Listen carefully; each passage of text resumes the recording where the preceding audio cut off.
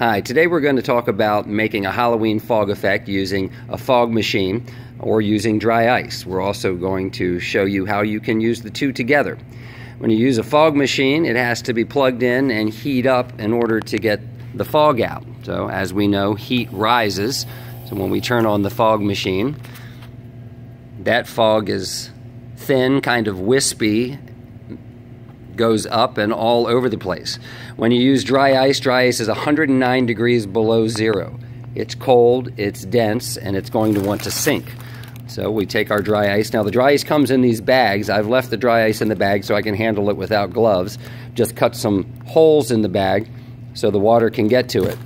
We drop it down in our water, and you see the fog come out and sink. A cold, thick, dense fog is what you get from dry ice. When you want the effect to stop, you want to take the dry ice out.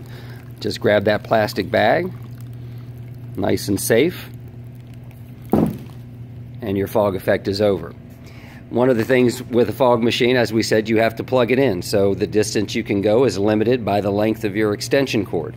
Fog machines will cool down. They have to be heated back up, so you may not be able to shoot the fog when you're ready because you have to wait for your machine to heat up.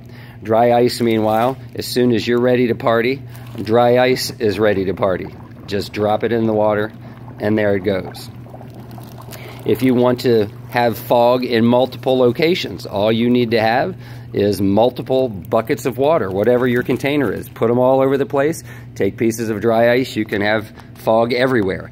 Unless you have multiple fog machines, you can't do that. So that's some of the differences between a fog machine and using dry ice. Now, how can you use them together? If you have a fog machine and you want that low-lying, dense fog that you get from dry ice, you can do that. What we've done here is we've taken a box.